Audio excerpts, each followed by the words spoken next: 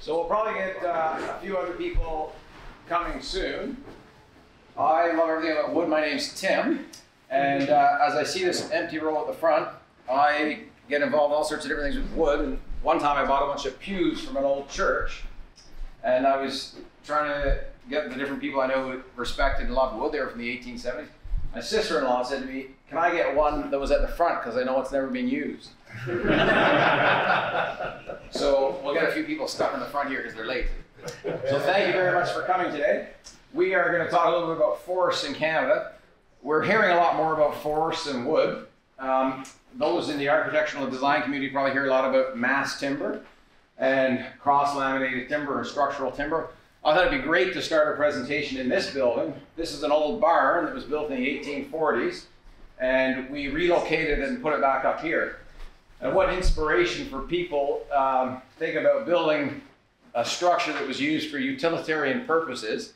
It was so beautiful that almost 200 years later, someone wanted to take it down and put it back up. It's a beautiful example of great joinery. It was, again, built in the late 1840s. It's all white pine timbers. And it's a 5-bent barn that was hand-hewn with just a few hand tools. And we were able to put it back together many years later. And all we did was replace the white oak pegs with new white oak pegs. And it clicked together beautifully. The 5 bents are connected with 60-foot long 12 by 12 white pine timbers. And all the mortise and tenon joinery, all the rafters just clicked into place beautifully. So it was one of the original mass timber structural buildings in Ontario. But we're talking a lot more about these sort of timbers. Come on in. Thank you. Have a seat. And we are pleased to have Etienne with us. Etienne works with the Forest Products Association of Canada. He's a forest scientist, and there's a few different universities in Canada that have great programs. University of Laval is one, UBC is another, and there's a few others. But Etienne is passionate about managing forests, and we as an organization like to buy from mills that manage forests well. We find that every mill owner we've met is also very passionate about managing forests well because it's their lifeline and their lifeblood. They're engaging with Indigenous communities and so on. So I'm going to ask Etienne to take us through his program. You'll probably have lots of questions at the end of it, but we're trying to give you a picture of where Canadian forests are at right now. Sadly, we still are importing cross-laminated timbers and other mass timber components from Europe, even though we have these wonderful forests here, and we'll learn a little bit about why that's the case. So Etienne, thank you very much for coming with and being with us today. We look forward to hearing from you. Thank you, Tim. Thanks for the kind words. Bonjour tout le monde. Hi, everyone. So my name is Etienne Belanger, coming from South Quebec. I would also like to say kwe kwe, as we want to acknowledge that we're on the traditional territory of the Algonquin people. Indigenous reconciliation is a growingly key and important part of what the forest sector focuses on. So wanted to make sure to mention that, and we'll come back to it, about how Indigenous people are currently participating in the sector in the country through the presentation. You'll see that I jump from subject to the next all true. So if there's something you want to come back to, note it, then happy to come back to it in questions. So I'm sure you make it work. I played with video before, so it's moving around. The Forest Product Association is an association of companies. We currently have 20, if I remember right, member company across the country, from BC to the Maritimes, that represent a little more in volume and economy size of all the primary manufacturers in the country doing solid wood products, as well as pulp and paper products, which is roughly half and half of what the forest sector does in terms of first transformation products. We are their voice to the federal government, or their national voice, and also international, as there's a lot of international process that influence how forests are commercialized and who buys what. It's also a 200,000 employee sector for direct job, 600,000 for indirect jobs, so very significant as being for the last 200 years an important economic sector of our country. So wood construction is booming in Canada. It's increasing as well as elsewhere in the world. The pavilion Jean H. Kruger, as you see here at Laval University, where I've studied forestry, has not only been a great example of climate-friendly building, but it's also one of the research hubs for wood engineering and wood construction. And that's very recent, and that's an area where there's more and more capacity to support engineers and architects in how to make better use of wood, which I'm sure you'll know even better than I do, how wood is an interesting material to building with, including that it's flexible, aesthetic, fire resistant, and a green solution as the only or one of the very few renewable products that you get to use. So it's a renewable product. It's typically locally sourced, although we still have challenge with producing enough mass timber and CLT in Canada compared to Europe.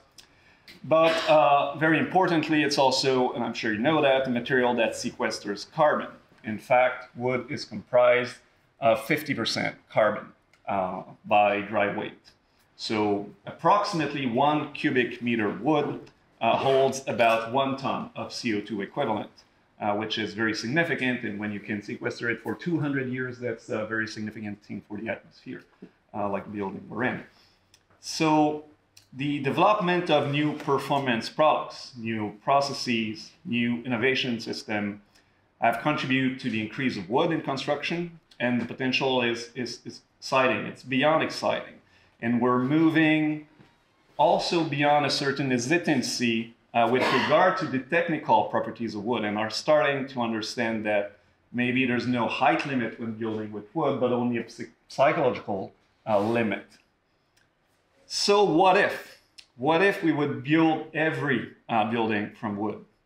Then quickly appears that there are other psychological limits about how much wood we can use sustainably, and it raised a legitimate question. If we start using wood in every construction, or to replace also, which is an option, all petroleum-based products with biomass or biomaterials, will we be cutting down the Earth's lawn? The concern is valid, and it reflects the complexity of working with a living material compared to other alternatives. Wood is only renewable and sustainable if it is sustainably sourced. And at the moment, deforestation, although luckily its rates have been reducing over the last decade, is still a very important issue in the world's forests. And you'll see that losing forests is still happening faster than gaining new forests. And should also note that the forests we gain are rarely as biodiverse as the forests we lose. And this is not managing forests, this is forests going away, because deforestation is a permanent thing. We'll come back to it. So there's good questions. So that's why, among other initiatives, in 2021 at the UN Climate Change Conference in Glasgow, UK, which was COP26, the leaders of the country made a declaration in a climate conference, which was specifically about forest and land use, which speaks to what would be sustainable commodity production and trade. So it includes the following commitments: to conserve forests and accelerate their restoration, as well as to promote sustainable commodity production and consumption that do not drive to deforestation and land degradation. So two Kahneman were hoping to find ways to consume, produce, and share without getting at these phenomena. So we need to know what they are, how to track them, how to get away from them. Regarding deforestation, we know pretty well what we're talking about. The major deforestation fronts, I mean, we can track them by satellite, so it's been well researched and tracked over many, many years. Since the mid-90s, it's a big topic. They're primarily taking place in the tropics. And then depending on the driver of deforestation, which vary, and you have lots of options here that might lead to deforestation. So if you know the type of wood you're buying and you know where it is coming from, then you can assess the level of risk of sourcing from a deforested area. We'll come back to this as one of the very important things that forest certification addresses and tracks, and that can inform you about your supply chain. In Canada, deforestation is tracked by the National Deforestation Monitoring System.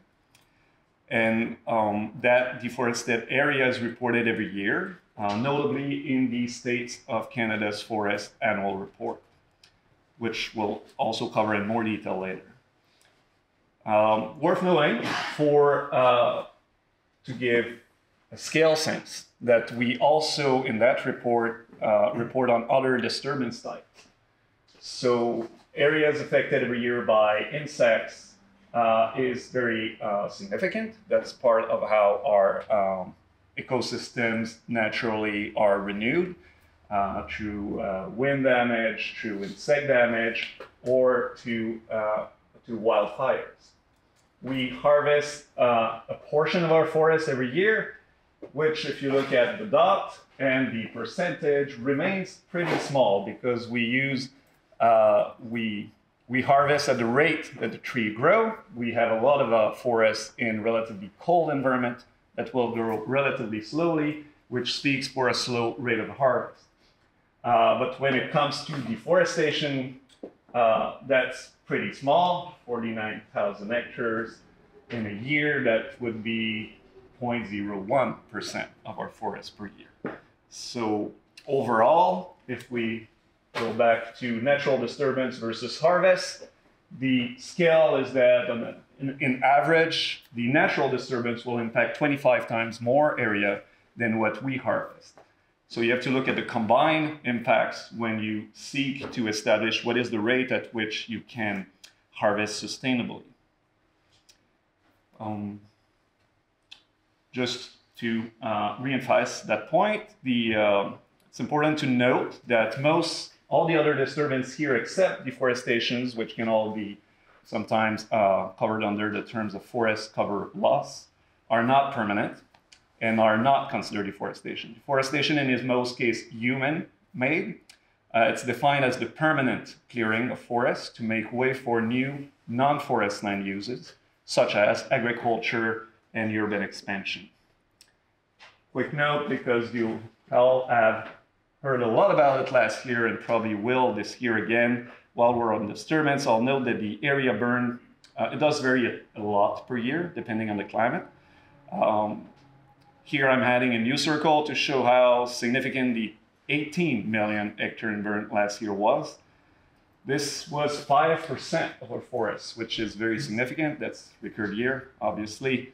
And at such rate, it would be a return cycle of 20 years, which would be much more intense and problematic than the natural fire cycle.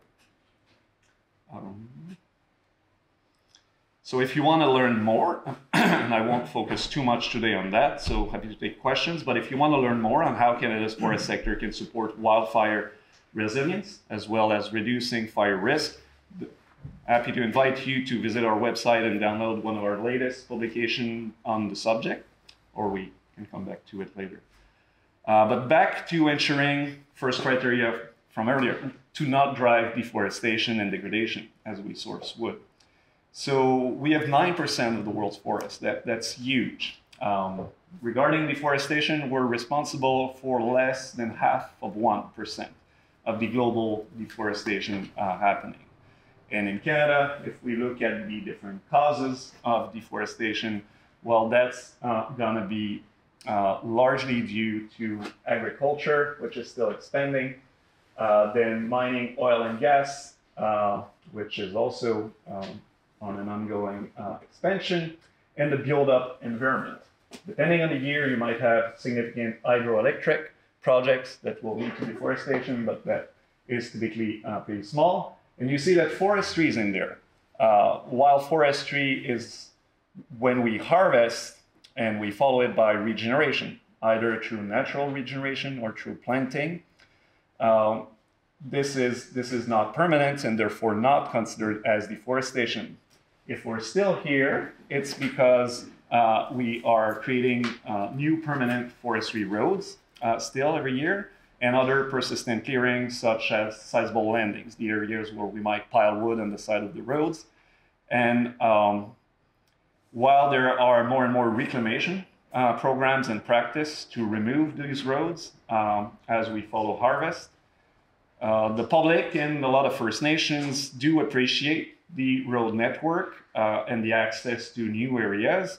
And we don't always have, therefore, the latitude in the public forest to remove all the roads we might wish for environmental purposes. So there's social use of these roads, there's economic use of these roads. So we still have that footprint of deforestation, which is very, very small. As forester, our primary interest is obviously to maintain forest cover as opposed to lose it and do what we might call forest mining, which is log and run and don't care about the future. So now, let's see if we can also shed some light, because deforestation, we have a good sense for how it's happening, where it's happening, and who's responsible for it. But let's see if we can shed some light on the last concept here that is used in more and more procurement policies, both public procurement policies created by states and private procurement policies created by big organizations, degradation. There are multiple ways to define degradation, which largely depend on what you're focusing on. Depends on the perspective you bring to the question, what's your interest. To me, the simplest and most credible way to define it is to say that basically degradation is the flip side of sustainable forest management, which we over decades have spent considerable effort in defining over time and in different processes. So if you achieve sustainable forest management, you are not degrading. And if you're degrading, your practices are not sustainable. So you should be basically looking at the same criteria, and it's either your success or your failure that will determine if you are sustainable or performing degradation. So let's start by going back to basics, because I like to go back in time and history. Scientific forestry roots were first developed in Europe in the 17th and 18th century in response to, at the time, a growing awareness of the depletion of timber resources. So George Ludwig Hartig founded one of the first dedicated schools of forestry in Europe and is well remembered for having coined the following definition of sustainable yield. In order for wood supply to be continuous over generations, harvest should not exceed growth. So the foresters were called forest geometers. It was the guys who would go in the forest to measure the forest. And the task was to measure tree growth so as to be able over time to predict growth of an entire forest so that you don't harvest more volume each year than what the entire forest would be giving. Like cashing out your annual interest but not touching your capital is the proper analogy.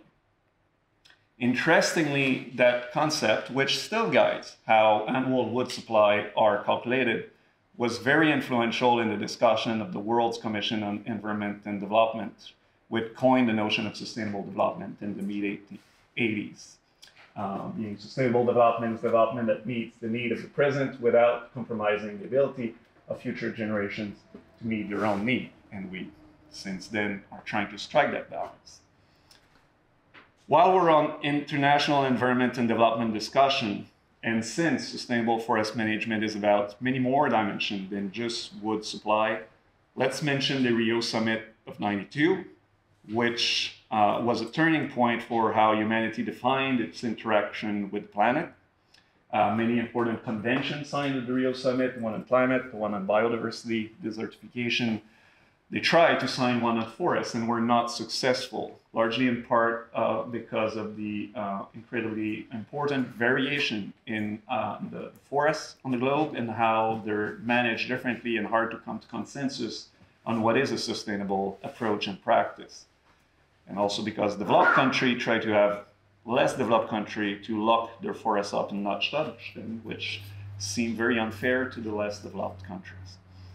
So there was no universal international definition of sustainable forest management agreed at that time, but the scope of sustainable forest management even continues to evolve all the time, but lots of initiatives started to put their own definition out right after that failure. So we were not able to define it altogether internationally.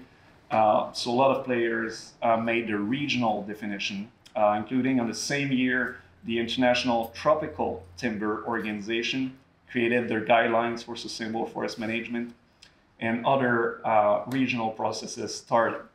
The one that is influential for Canada was the Montreal process, launched in '94, immediately after, and it was set on the task to develop the criteria and indicators to cover temperate and boreal forests, which are the two types of forests that we have in Canada.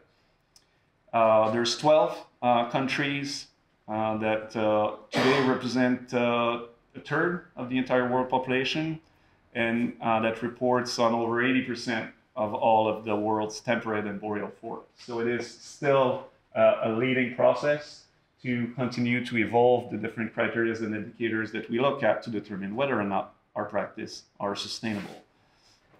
These are as follows in terms of the current one. They've been evolving, but they're up to 7 criteria now, starting with conservation of biological diversity, then productive capacity, the ecosystem health, soil and water has always been a very important focus of how to assess whether or not you're sustainable.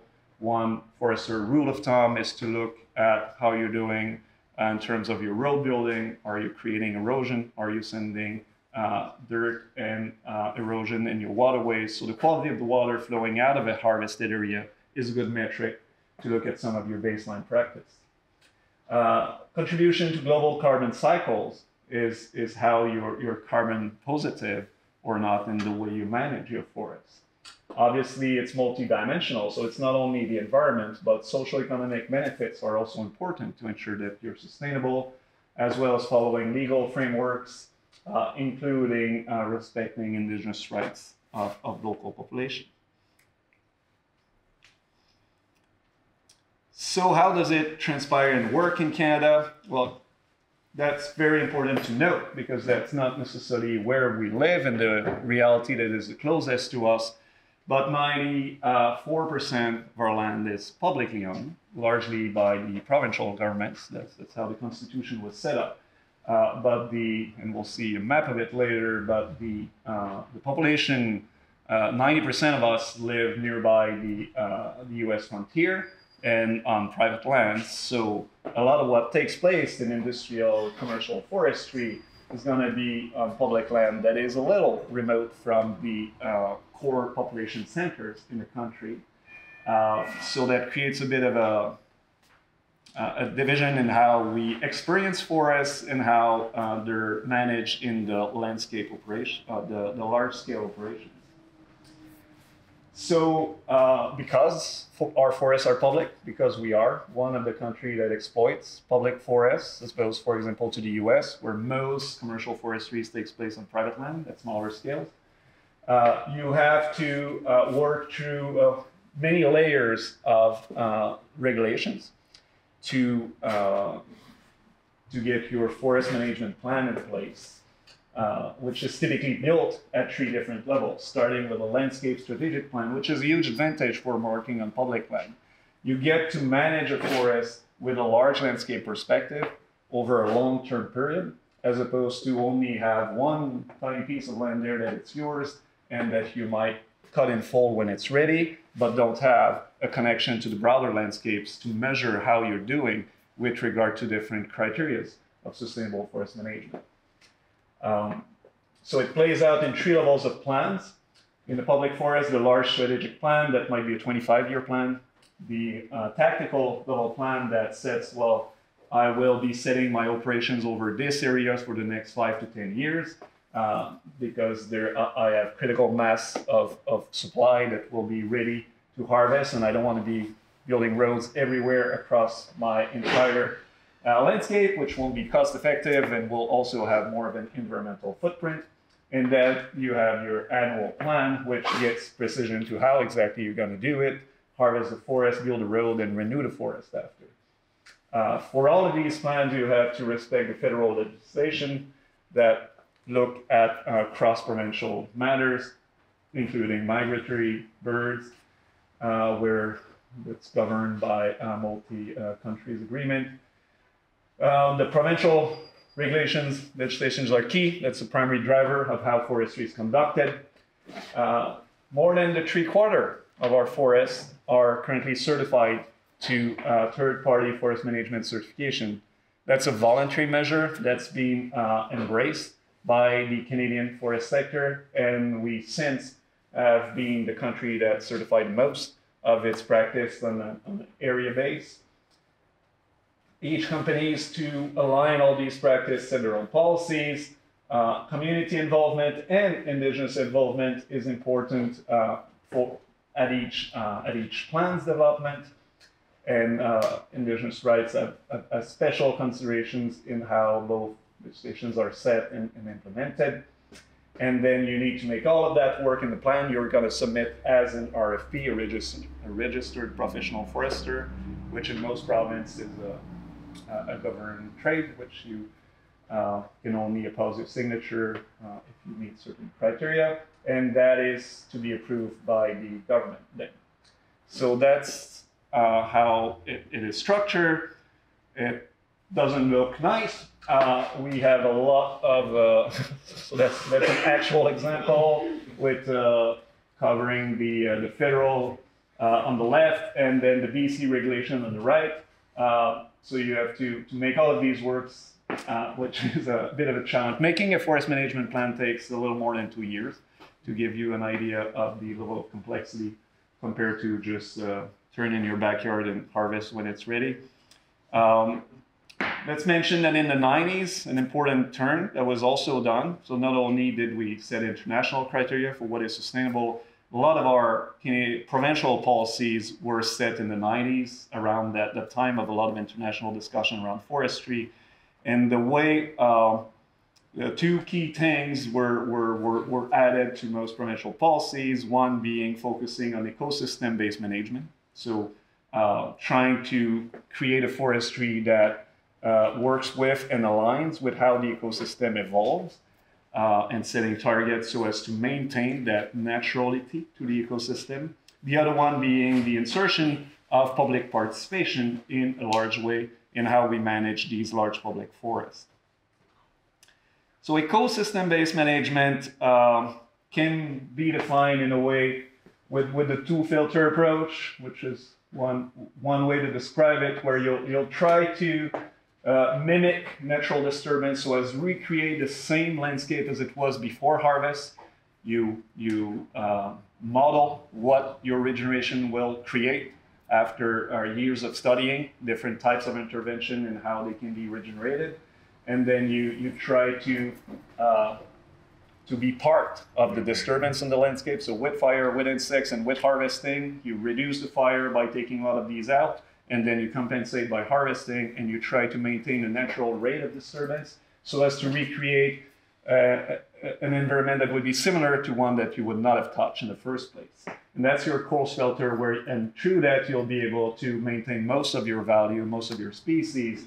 But for some it might not work exactly as you might wish, and you need to also track species by species value or given special sites and so on. So you also have that fine filter where you, aside from maintaining globally the ecosystem as it should have been, you also need special consideration to give in values. The forest sector contribution to woodland recovery, Caribou Recovery, is a report that gives some of these examples of what are the different types of action that industry is taking as a fine filter way to help with caribou recovery, because they are not faring well with human presence and have been a flagship species at risk for many years, on which we do quite a lot of work. An example then of the coarse filter approach that is used widely across Canada is to, as I said, base your harvest, the way you harvest, on what a fire would look like. And that's what we do in the boreal forest, which is a large part, I'll show a map of it, of our country.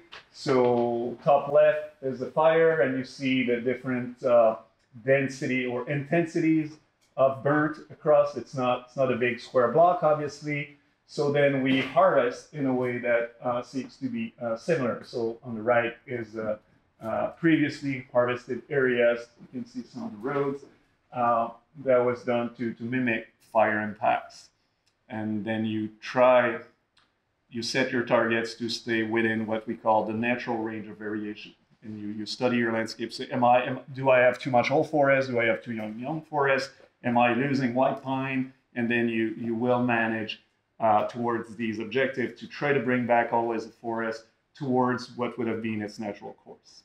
And that's a Canadian way of doing. It's not necessarily how it's done across the planet. And then we always have significant international debate to explain that to people, as there are other approaches out there, which I could get into. So all these different objectives that we have when we set our forest management plan, like you manage for all the value, and then you go and harvest where you might still have the opportunity to do so. So in average, because we apply what we might describe as conservation forestry, you will have lots of set-aside for different reasons, whether it be for wetlands, illegal protected areas, or to deal with different species at risk, like a bald eagle that you've spotted. So overall, it's a little more than half in average of the managed area, so an area that is designated for wood supply management and harvesting. A little more than half of that area is typically set aside and will not be subject to harvest. So overall, because it's not everywhere that we manage, like that's the light green, a lot of our forests are either too far north or are in sensitive areas or have not been designated for harvest. So a lot of our forests will never be subjected to forestry. They're too far from market, too much transportation costs, they don't grow fast enough. So we have a lot of forests that will always remain untouched.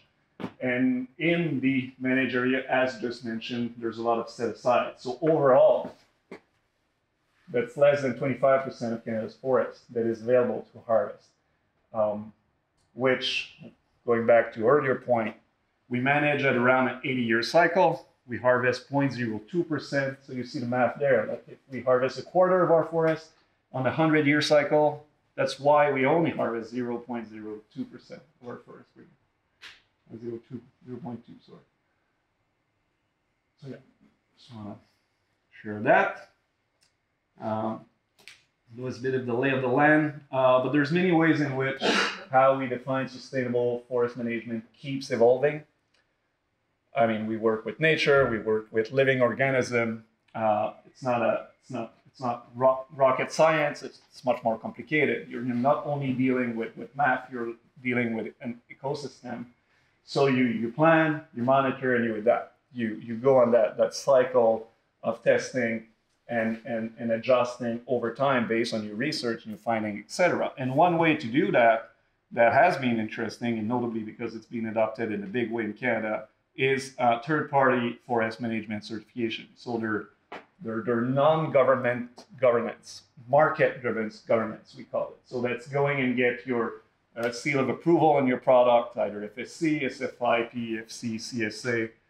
So it's groups of experts, groups of people, groups of stakeholders, groups of rights holders that come together to develop and make evolve standard over time, depending on multi-interest-based decision-making models. And that's important to go through because that's a big part of how our practice evolved in Canada. And that's also because we are by far the leading player in implementing forest management certification in Canada. So this has been embraced and is now very influential in our practices. Here you have the distribution of the countries that had the most certified area. Obviously, they don't have all the same forest area in the first place, but the US have almost the same area as we do. But because they're small-scale private ownership, it's much more challenging to implement large-scale sustainable practices. And I'm sure they would present it differently than I do. Russia was huge, but since the conflict, all their wood has been decertified. And well, they were used, but that was questionable. But that's another story. Um, so, as mentioned, third-party forest management certification is voluntary. So it's available for the organizations that want to demonstrate their corporate responsibility.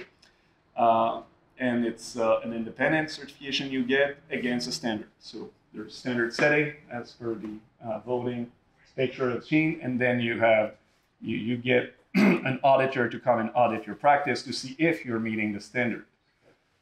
In Canada, there are 3 forest certifications that are available. The Forest Stewardship Council, FSC, which comes from the international.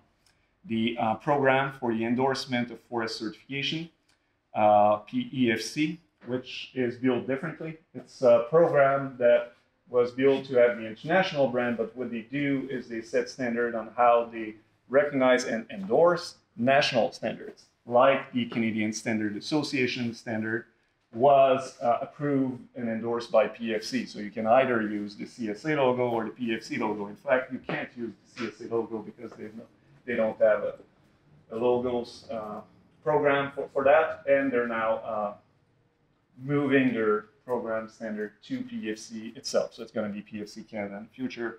Detail. NSFI, which comes from the North America Sustainable Forestry Initiative, which covers only Canada and the US. And the origin of the standards is important, I think, to note as to understand them better. The North American standards were designed assuming that the regulations were in place and were appropriate. So often there are some criteria that they not put directly in the certification as being already covered because their standard only applies either to Canada or Canada-US. So sometimes you might find a longer list of subjects covered in FSC because that one was meant to be applied in any context, including in areas where regulations were pretty weak. So they were built different. But they all set high thresholds that forestry company must clear in addition to Canada's tough regulatory requirements. And one more thing important to note, there's 2 types of certification you need to be able to get your tag on the product. You need the forest management to be certified, and you also need the chain of custody to be certified at each point of the chain of custody. And if you have both, then you can get the logo on the product. And here is how we present the different criteria that are covered. So we've seen the 7 criteria earlier. That's a different way to put it. That's the list of the different elements of sustainable forest management that are covered by each of these 3 standards. I won't necessarily read all of them to you, but if you are curious and interested about that, these 17 elements and how each standard addresses them is covered in our publication about forest certification in Canada, which presents the program, their similarities and achievement. And there's going to be that table at the end showing these different elements and how they're addressed, or where to find where they're addressed in the different standards. That's a resource that you can find on Certification Canada website, which is also a place where you can search for certified product or inquire about given forests and see what they are certified to. If you are wanting to know more about the different public forests managed nearby you, you'll see what certification is being adopted by different players and get access to their certification reports as well. So that's also where we, on an annual basis, maintain statistics about how certification is embraced in Canada. And for fun facts, at the moment, it's 11% of the world's forests which are certified, which is relatively thin. We have over a third of that, 37% of all the certified area. And it's 3/4 of our managed forests in Canada which are certified. Some won't adopt the voluntary lead, either because they might not have the scale to manage the cost, or because they don't have international customers asking for it. That's voluntary, so it's not something that government will force upon them. We as an association have made the commitments, so all our members have to be third-party certified to be part of the association. And that contributed to the growth in the early 2000s for certification in Canada. So I want to spend more time on how we're doing. So we spent a lot of time discussing what's the criteria we're managing to. We'll try to also cover how we're doing with regards to these criteria. I'll start with a bit of international context to place our Canadian forests. So where are we at among these 3 trillion trees in the world and the different forest types? So the main forest type in the world, south of the equator, is tropical forest. That's what we have the most of. Interesting. We manage more boreal forests. That's where more products come out of the boreal, all due to their smaller. Development and complexity of managing tropical forests is a different game. So see, Canada, that's as mentioned earlier, we have boreal, a lot of it, and temperate, some of it. That's in the US, they get the tree style, but in Canada it's boreal and some temperate, which is close by. Like that's what we like. Out here would be a temperate forest, not a boreal one. Other comparison with or context setting for Canada and the world. We're third largest forest area by the country. First one, obviously Russia, almost no more than twice as large as our forest. Brazil is huge at 500 million hectares. And then Canada, US, China are relatively in the same game. Here is size and the certified area to give a bit of sense of scale and adoption. 57, that was before they lost all their certification in Russia. Not moving. Then we have large forests, but we're not the most dense forest in terms of area covered because we have the Arctic. So a lot of our land base is non-forested.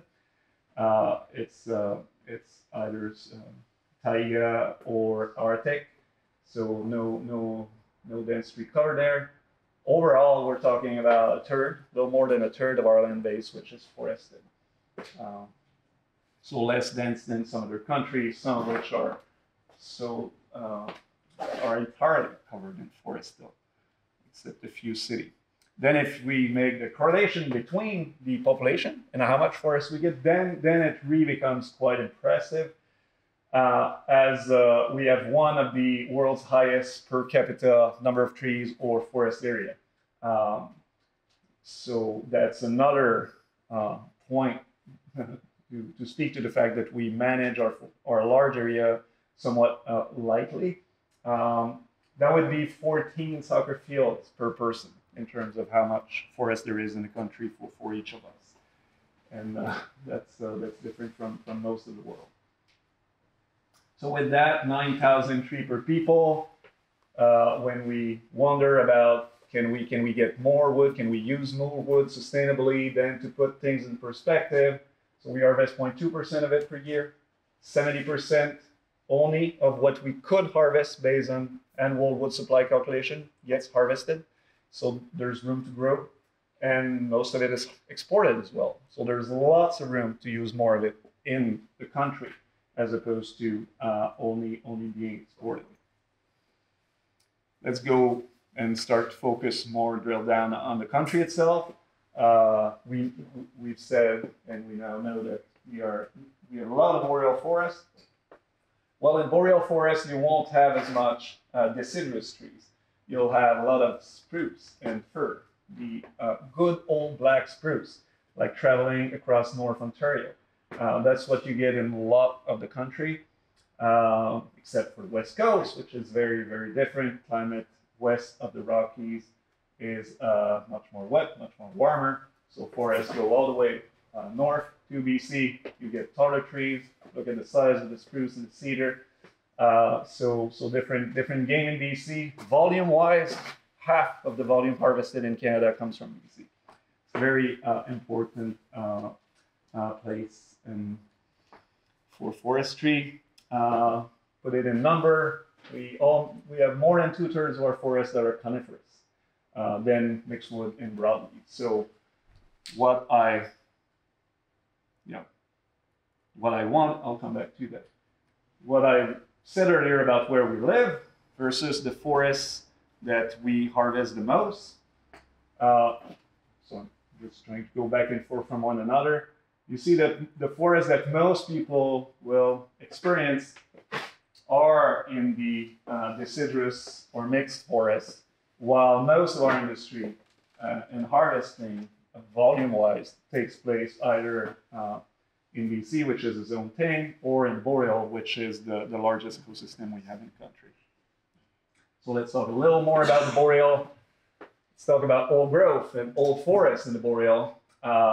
It's a fire ecosystem landscape. Fire and insects are omnipresent and are making huge disturbance, which the forest is adapted to, at least when fire size, intensity, and rate was natural. That's being thrown aside a bit with climate change. But so there was much more mid-year forest because there's a lot of fire. So it's very rare to find these pockets of forest that will be able to avoid fire for over 200 years, 150 years. That's going to be more exceptional and treated differently. But for most, that's an ecosystem that has been based on constant renewal. So to think that putting a legal zone and say that's protected, it won't be affected, that's not the case. In fact, protected, one of the objective of protected areas is to monitor natural disturbance. So it does not protect it, it let it go and be attacked or burn, and then you look at it and see what's the impact, and that's an important part of the landscape, but it's not per se a disturbance protection strategy. Quite the opposite, in fact. Sometimes some of the mountain pine beetle epidemics was fed by not being able to intervene to block it when it was going through protected areas. And let's now, so that was context, what our forests look like. Let's try to go to how we're doing with regard to how sustainable our practices are. One lead resource for that will be the State of Canada's Forest Annual Report. I'll check for time. Getting there. So you have the Montreal process, criteria and indicators are reported on through these annual reports published by the different countries. For Canada, that's the State of Canada's annual report. I won't go through each of these different criteria, but mention a couple. One that is quite telling is how much we harvest versus how much we could harvest. And we typically, on a given year, and that varies when there was the big economic crash in 2008 and so on, but we typically leave around 1/3 of what we might be technically able to harvest on the table. Good part of that for economic reasons. Like we have vast forests, but it's not all accessible. Transportation is a huge cost driver in Canadian forestry. Our mills are not surrounded by a short crop plantation that goes over a 12-year cycle like in Brazil. We run hundreds of kilometers tracks of supply. That's high cost, so a lot of it, based on better economic condition, could increase the capacity for harvest. So that's room to grow. Want to talk just a little about fire because that's a huge disturbance that can drive our ability or not to harvest as much over time. And just to mention that it is a very variable phenomenon that might have very low years when it's rainy or higher years. And as we all heard a lot about, I'm adding myself here the 2023 because there's lots of time lag in reporting for the state. You have to change scale completely to incorporate that here. So that is having an impact on the wood supply. There's regions in the country where they have to diminish the harvest because too many nature forests that were ready for harvest are now burned. You can salvage part of that. Then the insects will go in and you will never be able to salvage it all. So you have to delay harvest or reduce harvest for decades to compensate so that the overall impact does not go beyond what would be sustainable. one of the key reasons to build more in wood is climate change mitigation. So important to note that reporting on carbon emission is one of the criteria mentioned earlier.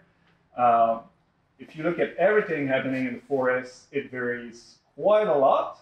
And since the early 2000s, we've been on the emission side, for sure. So that's why, and also to meet international agreements, we need to divide between what is natural and what is human-led.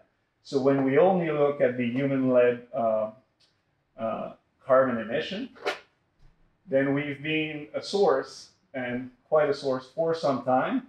Now we have more variation, and also based on new data that they will produce for this year inventory, a lot of these year points will now be in the emission, complex story, but the more we lose area to fire, we don't account for the emission, but we lose areas that contribute to the growth of our forests because we set them aside in the accounting system because that's not human emissions.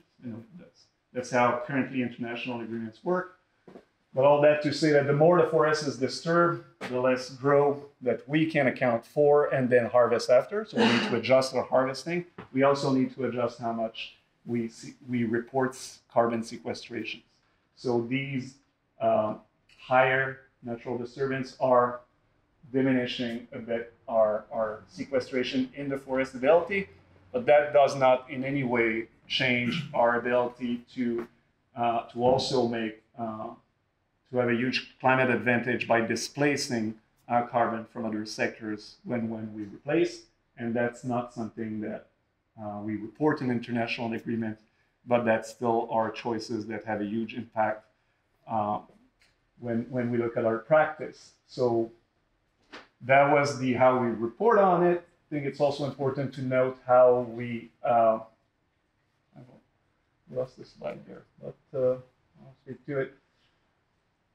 When you look at are we or not having a positive impact for climate, we advocate strongly for using a system perspective. If you're moving, let's say you stop harvest and suddenly your forest will be sequestering more, and you focus just on that, that might be a good story, but what about the fact that tomorrow you can't use wood in building and what else? So you always need to look at how these things interact and work as a full system to have a proper carbon picture. So there's removals and emissions in the forest. There's also carbon that then gets transferred in products. There is a time for which the carbon can stay in products, which obviously will be longer with building than with paper. Although paper can still be recycled a number of times, around 7, to last longer. When you do use it in construction, as mentioned earlier, you store 1 ton, but when you use it to avoid the use of another GHG intensive products, not only are you storing 1 ton, but you're also avoiding the emission of another ton. So that impact is also important to take into account. I won't go in all of these details, but if you, as mentioned earlier, working with a living material makes for a complex story, complex accounting. So if you want to learn more about the roadmap we built for us towards climate change mitigation from the forest product sector, I invite you to look at that publication that sets the 3 following objectives. So reducing our operations emissions, so what we control the most, increasing the carbon that gets stored in forest products, and substituting forest products for more energy intensive material, which is some of the biggest contribution we can have, and increasing the resilience and carbon sequestration capacity in our managed forests, which is now put at more and more risk in context of climate change. Question back there. Just curious as to whether the government has levied a carbon tax on the wood industry. Yeah, in the manufacturing, it depending on the fuel used. So the fuel tax impacts our manufacturing. And some mills that have no alternative, for example, to move to natural gas, are heavily impacted at the moment. So that tax is actually levied on the gas. Yeah, it's on the so it's the output price based system, the OBPS of the base pricing system. So it's manufacturing emissions that are caused by the it's not my primary field of specialty, but that's where we are impacted. So it's our operations that are impacted, not the there's no, let's say, carbon tax on the forest carbon in the forest and how that's being moved and transferred. There are carbon offset protocols being developed to take credit from when you improve the carbon picture of how you manage a forest. At the moment, the big problem is that these carbon offset protocols have only been developed for private forests, not yet for public forests, because they've not sorted who owns that carbon. And if the province owns carbon, but the company managed the forest, and it's the company's practice that changed the balance of carbon in the forest, but they don't get the credit because it's owned by the, so it's not resolved, and we don't know yet how it will be. But that could be even bigger than the manufacturing. So for having clarity on how we take credit for improving the picture of the forest carbon would be huge. To even be allowed to take credit for improving the fire risk picture would be humongous, but that's also far from resolved and very complex to set clear standards that don't have leakage, duplication, and meet these criteria. So good, complex question. So I'm skimming, but yeah, it is impacting us, the carbon tax, and depending on the region, it is a problem. But we see also lots of opportunities to make significant contribution to our net zero goals. And over time, we could talk about reduction of between 20 and 40 some million tons of CO2 equivalent that the forest sector could contribute to Canada's target by 2050. A few words on mass timber. I know that I'm getting maybe a bit over time, but want to speak to, can we do more mass timber without being unsustainable? We know we're not the lead player at the moment. It's mostly Europe. So if you look at the mass timber reporting done at the international to where it's done, how the demand's evolving, North America was at around 350 million cubic meter of that product, while Europe was 4 times as big.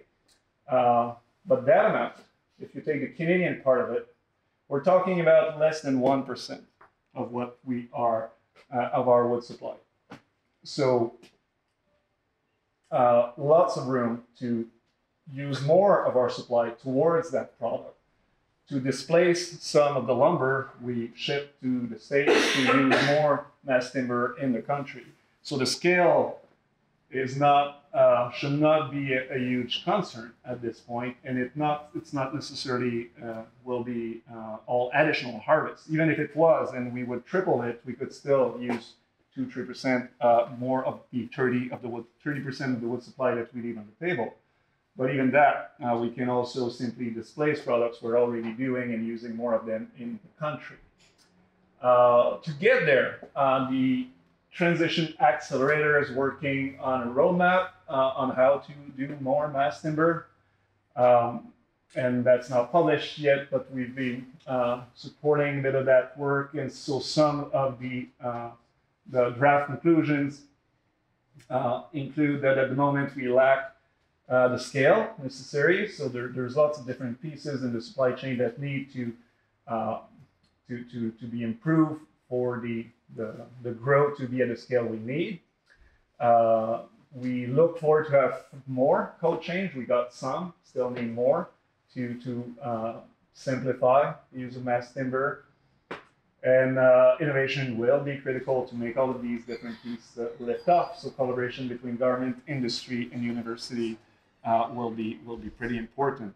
I would be amiss if I not say a few words about the Indigenous people's role in forestry. It's one of the industries that has the most Indigenous people's participation in the country, notably because of their the area where they live. There's more than 400 communities involved in forestry, 18,000 employees. Majority of Indigenous communities are in or near forests, so very logical, but they also are very entrepreneurial in the sector. Over 1,000 of their business, hiring between 10 and 30 people that are in place. And when we poll Indigenous people across the country, as the Indigenous Resource Network did, to know how they look at forestry, it is with fisheries the industry the most supported and appreciated. And it's not only workers and businesses, it's now also a lot of the wood supply that is owned and managed and being transferred through land settlements and other means to the First Nations directly. So now more than 10% of the wood supply is in their hand. That's constant increase. That's been a huge increase of 135% since the early 2000s. That's something that the National Aboriginal Forestry Association reports on. And I'll stop there for now. Thank you all.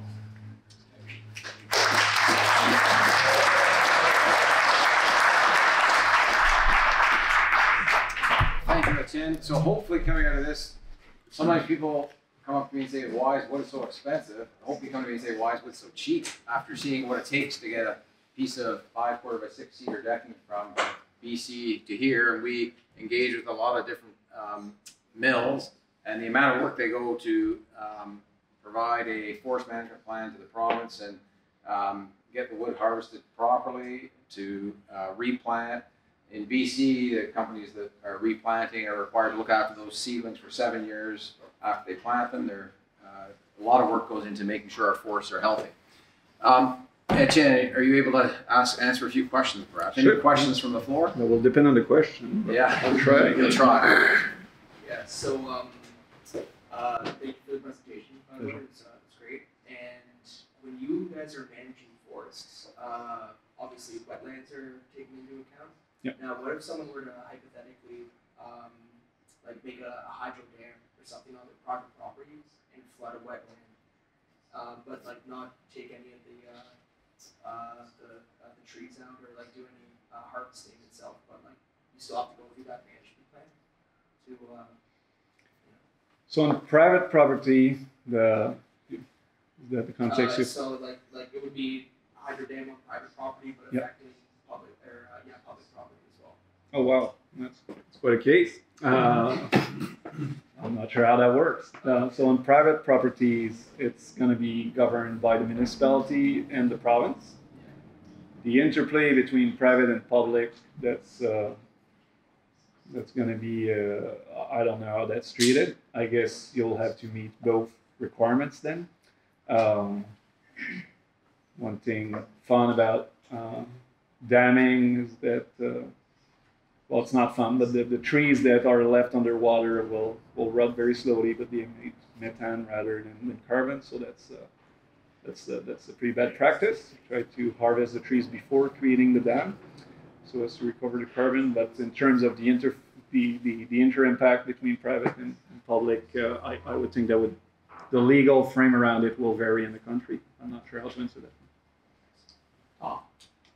Great presentation, thank you. In your list of members there, I have to note that I didn't see any major cedar, Western red cedar distributors or mills as part of that. So your figures that you're using, would that include Western red cedar as well as hardwoods in Canada? Or is that just SPF? Yeah, I've only presented national figures that would include everyone. The association world is complex. So we have the federal government mandate. Western Cedar have their own association in BC, so they would do most of their work through a different association. There's also provincial association in most provinces because provincial regulations are so important. So we don't get the mandate to represent in the industry at the provincial level. Other players do that. So we would work with them in different circumstances, either when a federal thing affects them. So yes, the figures would include the entire sector, and the membership structure is variable across the country. It also depends on the size of the business and their capacity to engage with multiple associations or to focus on the one they think most relevant. Any other questions? Yes. Kind of clarification plus a question. So when a company is managing a plot of land and they're rotating their harvest, yep. if have areas that are sectioned off for future harvest, correct? Yeah. So do those companies, if you will, manage outside factors that can damage their harvest, if you will?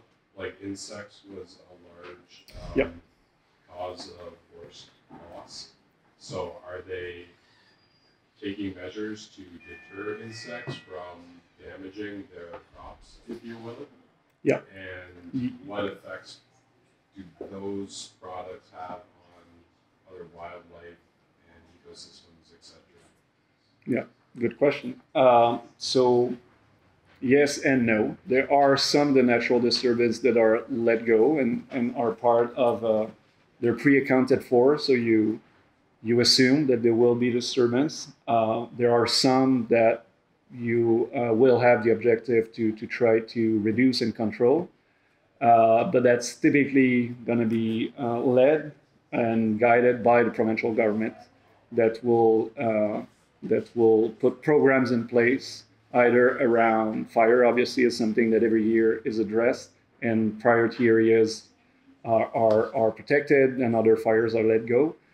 Insects, a bit of the same, where there are some epidemics that are addressed because either they will have too much of an impact or they come from invasive species that could have catastrophic impact. Then with regard to the products being used, when used, which is not always the case, you can do, sometimes you just go and harvest the trees that are being infested so as to remove the insect population and recover the wood before it decays.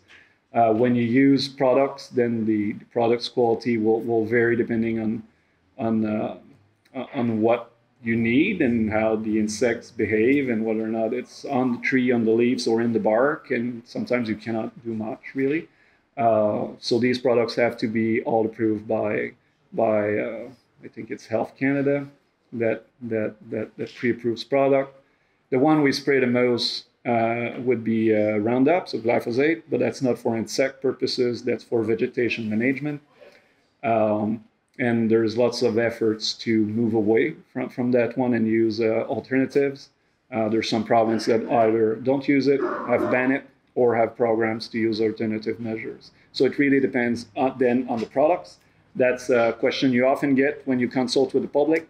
And there's lots also of mitigation measures where you might decide not to use any products in given areas, either where there are food picking or human presence or so on. So that's a complex matter, but that keeps being raised and also evolve in time depending on the options to mitigate the impact. Just really quickly follow Sure. on that. So you say with the high fire loss from last year, the acceptable collateral damage of using those products will increase? Like like provincial legislation will say, well, we have to protect these lots and you can use whatever you want. So they'll do two main things when in a given region there's been too much fire. They will ask that all harvesters start by salvaging the burnt wood first before harvesting green wood, so as to reduce the overall impact.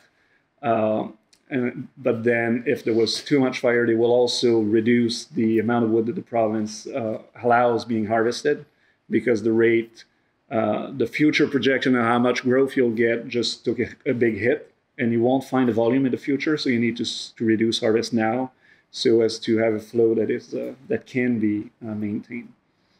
Just to add to that, we'll occasionally in our cedar lifts specifically, you'll open a new cedar lift and see a few pieces that have charred edges that would have been from wood that was harvested and weren't cleaned up entirely, but you'll see that as well. So certainly those areas that they're being burned, we're still seeing wood that's perfectly good and looks brand new, but it's been through a forest fire and that log wasn't fully consumed.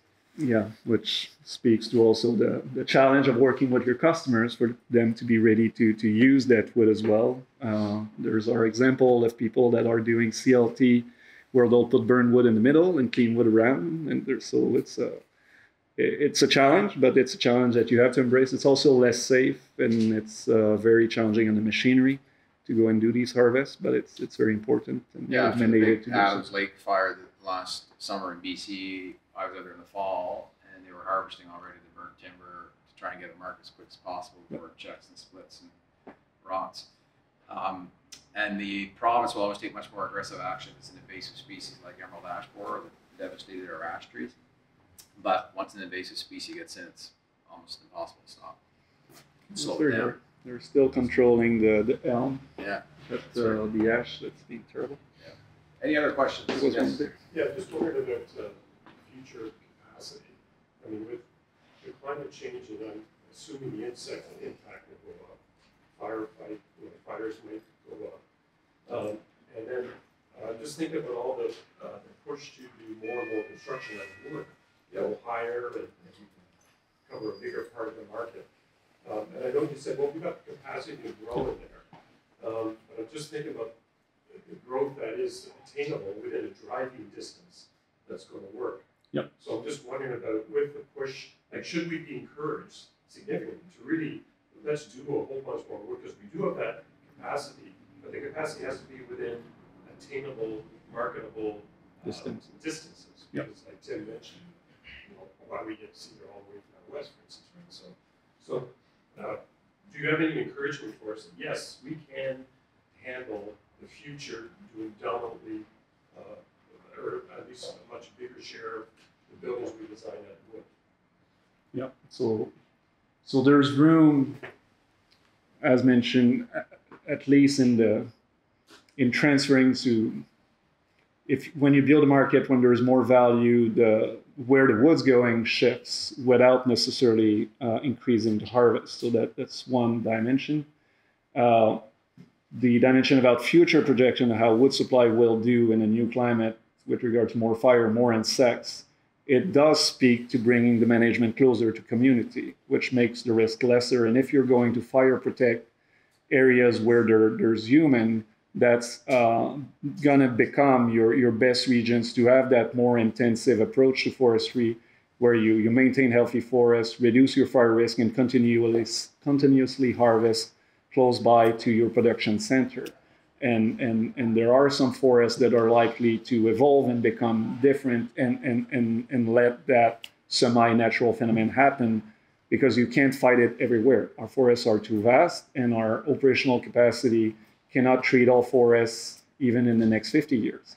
So bringing back a more intensive approach to forest health close to community and close to production center are policies that we're exploring, pushing towards as a new way to look at forestry, because, I mean, these policies are forestry is slow, forestry takes time, and the policies are looking at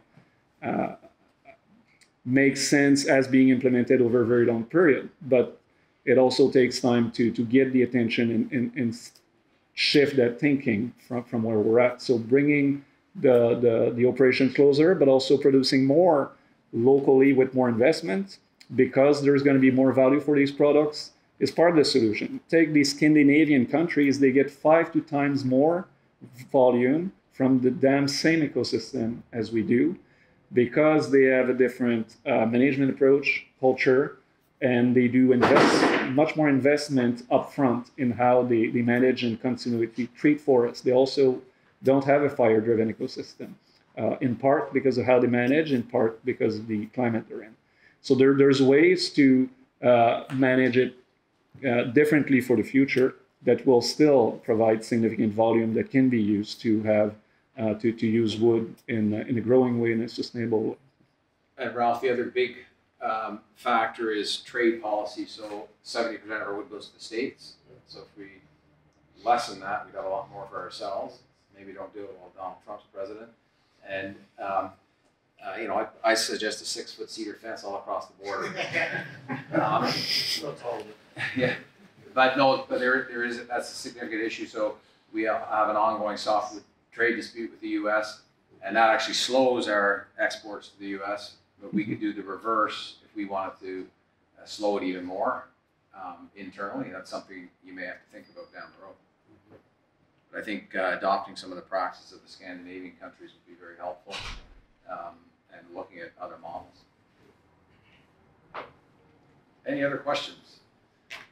We'll hang around, Etienne will hang around. There's lots of lunch, lots of things to see, so please feel free to wander around. Thank you very much for coming out today. We love wood and everything about wood and are glad that you are here to learn more about wood. So thanks very much, and thank you again, Etienne.